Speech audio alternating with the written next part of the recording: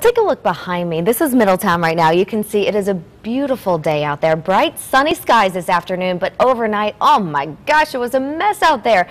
That storm brought in snow, rain, and thunder, but it was really the wind that did the most damage. Around 20,000 customers lost power at once. Right now, CL&P reports more than 6,500 customers still in the dark this afternoon. UI says 144 customers still without power. News 8's Kent Pierce is on the scene in Portland. Here in this neighborhood in Portland, they are still cleaning up from the last storm. Take a look at that. That is brush left over from the autumn nor'easter that hit at the end of October. And before anybody's even got the chance to come clean that up, well, this landlord at least has a whole new problem to worry about.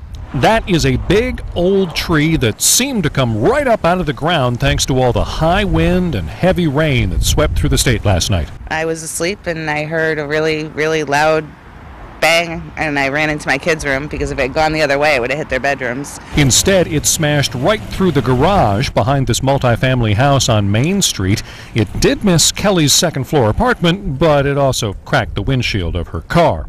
But it was this kind of damage that was much more common this morning, downed power lines. They had to close Horse Pond Road in Madison because a tree branch fell on power lines with enough force to snap the tops off of utility poles.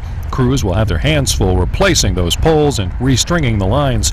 Back in Portland, Kelly's landlord has his hands full too. The smashed garage was full of doors, hardware, and appliances for the several properties he owns in Portland.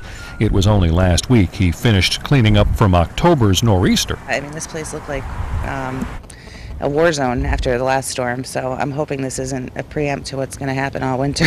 So. It really is an amazing stroke of luck for Kelly and her kids that this tree didn't do any damage to the house, really. Especially amazing when you consider just how thoroughly it has obliterated the garage. But that's the only damage, well, that and a little bit of damage to Kelly's car that she hopes isn't too costly to repair. On the scene in Portland, I'm Kent Pierce, News 8.